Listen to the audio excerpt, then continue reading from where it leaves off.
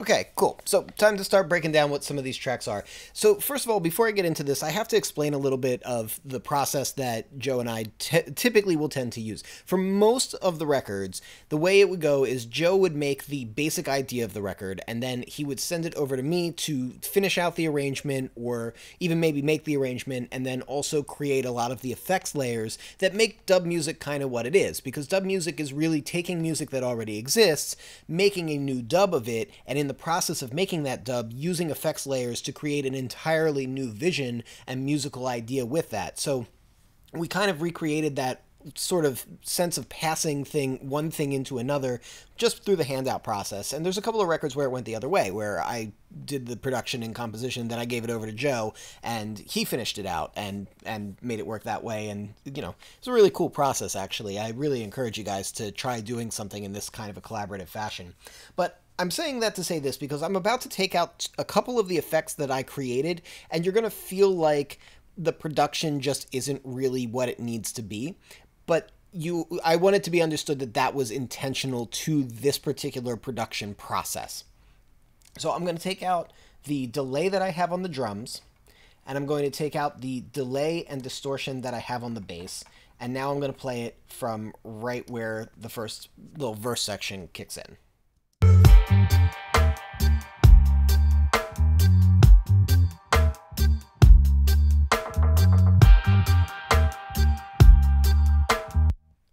Okay, let's bring these back in now, real quick.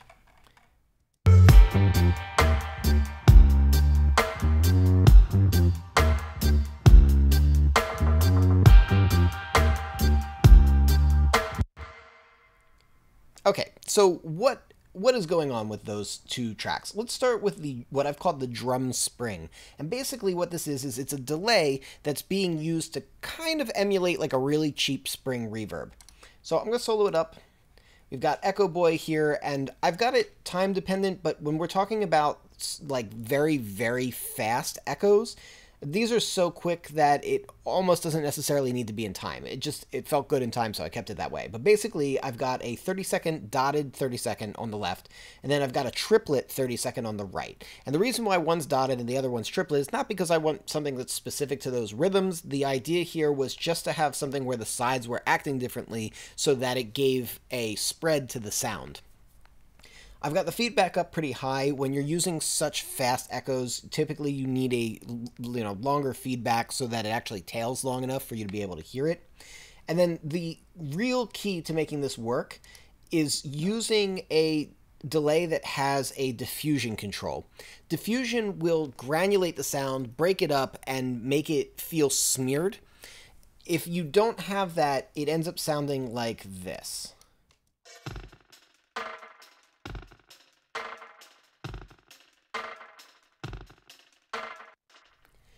Which is still a cool sound. I think that that's a very usable sound.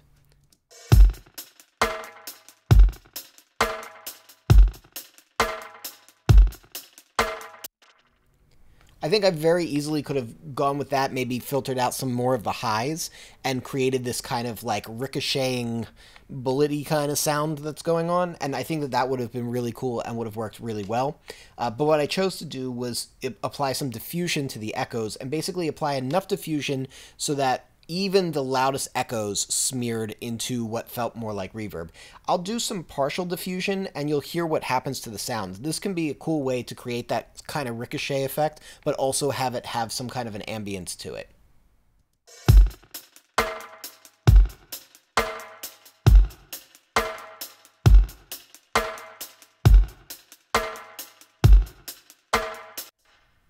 So now instead of like dry echoes, it almost sounds more like echoes reverberating in a cave, which I think is kind of a cool sound too.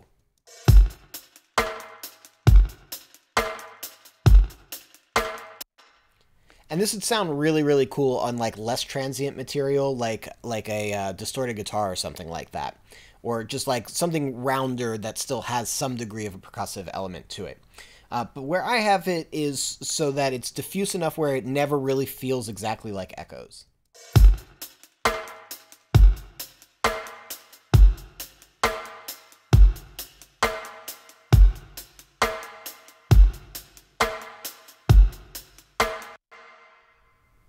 And it just ends up kind of sounding like a cheap, cool, colorful reverb, and that's exactly what I wanted for this record. I thought that that worked perfectly.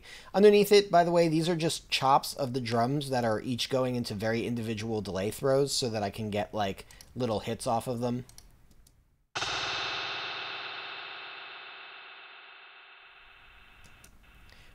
This really cool sound, if I take this off and take off the EQ, it's just a chop of like the drum and crash hit. And then the first thing I'm doing is I'm filtering out the kick. And then the magic, of course, is happening here in Echo Boy, where I'm using a variation of the Echoplex. And what's giving it that like really modulated sound here is this wobble section, where it's changing the pitch pretty quickly in order to create something that kind of has like, not a flangey effect, but like almost a flangey effect.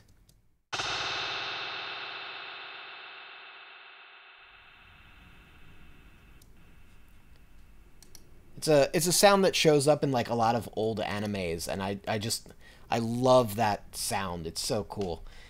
Anyway, moving on. That was sort of an aside, but I thought it'd be fun to point out. Let's jump on down to the bass here. So the bass, I have Echo Boy again. I have it on as an insert as the first thing in the chain because I want it to get affected by the distortion that's going to come later. But this one here is more rhythmically specific because once you start getting into the realm of like 16th notes, the ear can definitely pick out whether or not it's off beat or on beat.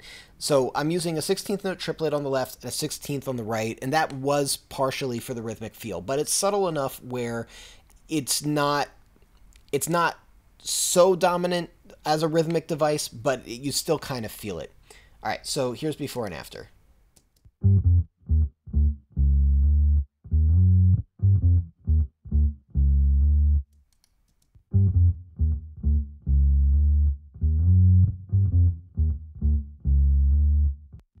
And it almost creates the effect of it being like a cab that was mic'd from like a few feet away. Like it almost feels like you're picking up room tone off of the bass, and it's stretching it out on the sides. I'll exaggerate it a little bit just so we can hear what's going on.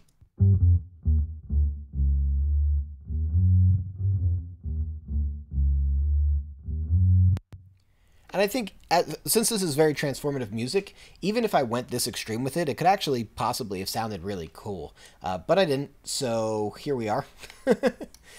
And, you know, pretty basic stuff there, though, overall. So it's basically being used as like a room tone slash widener kind of a thing. And then the next step is decapitator, transforming the sound into something a lot woollier, giving it some crusty overtones.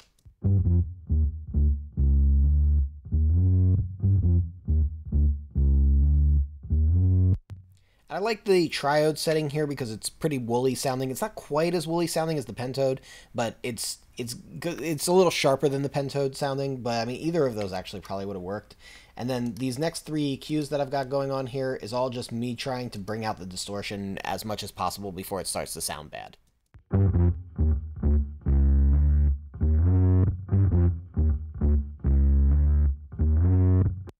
By the way, do you notice that once I've brought the distortion out, that widening effect on the bass becomes a lot more obvious without the widening? With.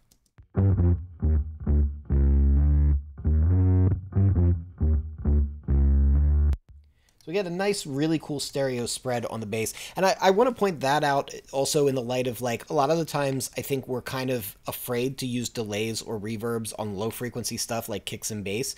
And it's true, a lot of the times it is going to sound really muddy and pretty bad, but that doesn't mean you shouldn't experiment with it. It doesn't mean that you shouldn't do it, because sometimes the coolest stuff that we get is from doing something that typically is not something you would want to do. Obviously, if this was like a Motown type of a record or whatever, I would want something that was like bone dry. You know, a lot of records for the bass, we want something that's bone dry, but this is transformative, so I mean, there isn't necessarily any set rules. As long as we're being experimental and it feels good and it's fun, I mean, that's what we want to be doing.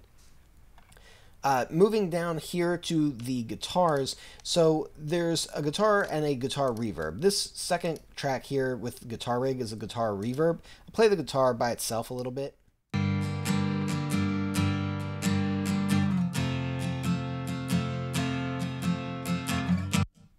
That's just Joe playing, because he's good at guitar.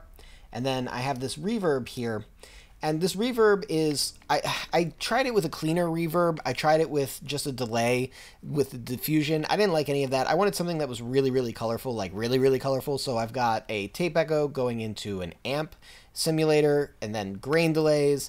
And so again, this is all delays, but it ends up feeling like reverb.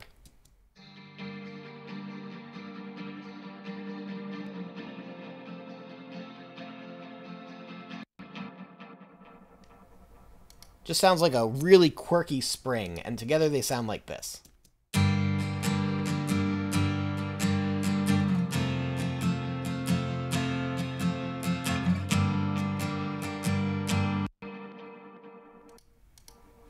All that color and personality really colors up the guitar really nicely. And then here, again, in this guitar solo section here, I've got delays as the reverb.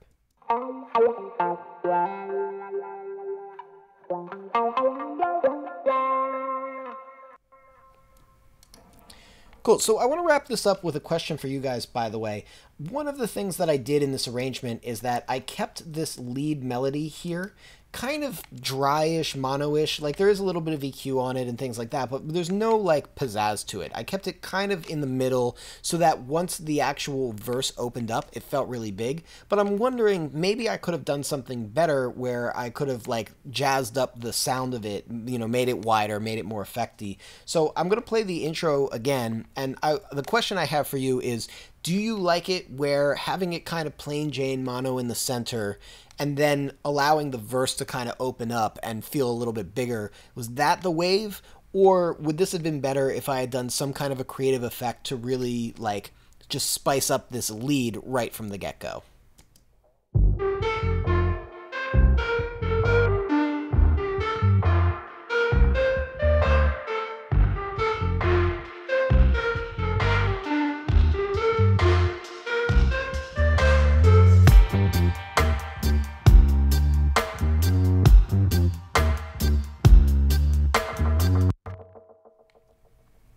Alright, so I'm going to wrap up there.